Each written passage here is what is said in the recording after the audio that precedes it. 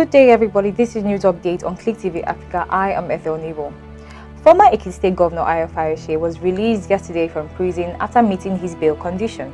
Ycee was arraigned at the High Court in Lagos after he presented himself at the EFCC office in Abuja.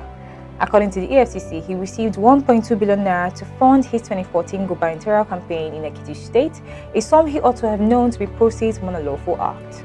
Members of the Islamic Movement of Nigeria, also known as Shiites, and a combined force of the Nigerian Army and the Nigerian Police Force engaged in a bloody clash yesterday.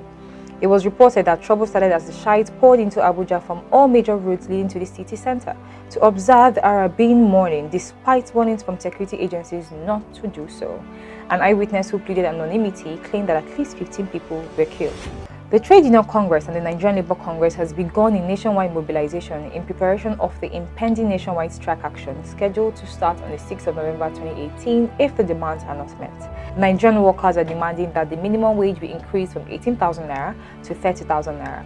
The president of the Trade Union Congress, Boba Ikairama, has said that the 18,000 naira is no longer enough for the workers as inflation and devaluation of naira has made it uneasy to pay bills. The Governor General of Canada, Julie Payette, arrived in Lagos for an official visit to the state. She was received by the Lagos State Governor, Akinwumi Ambode, and the Canadian consular officials. The Governor General is scheduled to inaugurate the Lagos State Biobank located at the Mainland Hospital, Yaba. Nigerian rapper Ycee, who has been away from the music scene of late, has said in a tweet we should expect 2 new singles from him. The tweet read, "Rapping Ycee, singing Ycee, 2 new real soon." This is Click TV Africa.